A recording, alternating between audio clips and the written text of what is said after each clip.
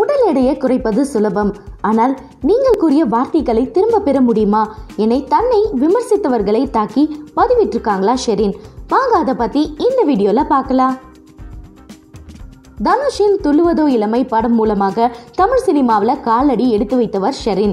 2002 இந்த படம் வெளிவந்த நிலையில அதற்கு பிறகு ஒரு சில வருடங்கள் பல தமிழ் படங்கள்ல அவர் நடிச்சாரு. அவருக்கு ஏராளமான ரசிகர்களும் கிடைச்சாங்க. அதன் பிறகு படிப்படியாக வாய்ப்புகள் குறையவே சினிமாவிலிருந்து ஒதுங்கினார் அவர்.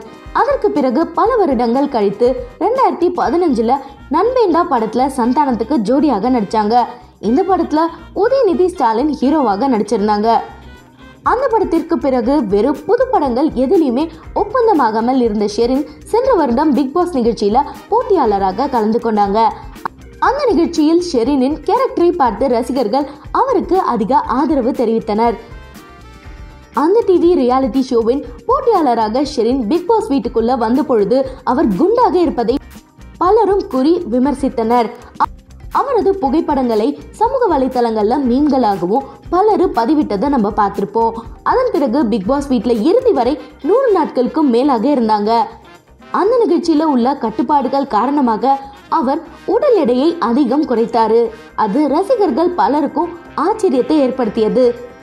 வரும்போது குண்டாக இருந்த ஷெரினா இப்படி மாறிவிட்டாங்க அப்படின்னு பலரும் ஆச்சரியப்பட்டாங்க. இந்த நிலையில உடல் எடையை குறைப்பதை பற்றி ஷெரின் இன்ஸ்டாகிராம்ல பதிவிட்டிருக்காங்க. அதுல அவங்க என்ன சொல்லியிருக்காங்கன்னா, 1 வருடம் மற்றும் எடையில் 10 கிலோ மாற்றம். நான் அப்போது இப்படி இருந்த போது மகிழ்ச்சியாக தான் இருந்தேன். தற்போது நான் எப்படி இருக்கேன் என்பதை பார்த்து மகிழ்ச்சியாக தான் இருக்கிறேன். எடையை குறிப்பது மிகவும் சுலபம், ஆனால் புண்படுத்தும் வகையில் கூறிய மோசமான வார்த்தைகளை உங்களால் திரும்ப பெற முடியாது.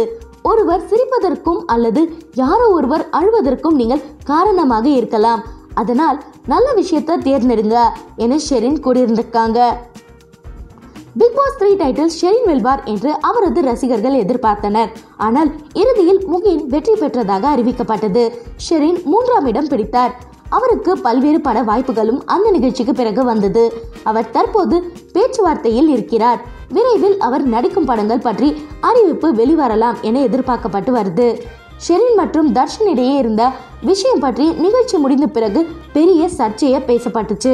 அதற்கு காரணம் தர்ஷன் தான் நிச்சயதார்த்தம் செய்து இருந்த நடிகை சனம் ஷெட்டியை திருமணம் செய்து கொள்ள மாட்டேன் அப்படின்னு மறுத்தது தான். ஷெரின் தான் அவர்கள் பிரிவுக்கு காரணம் என ஒரு தரப்பினர் குற்றம் சாட்டினார். ஆனால் அது பற்றி ஷெரின் இதுவரை வெளிப்படையாக எந்த கருத்தும் தெரிவித்ததில்லை என்பது குறிப்பிடத்தக்கது.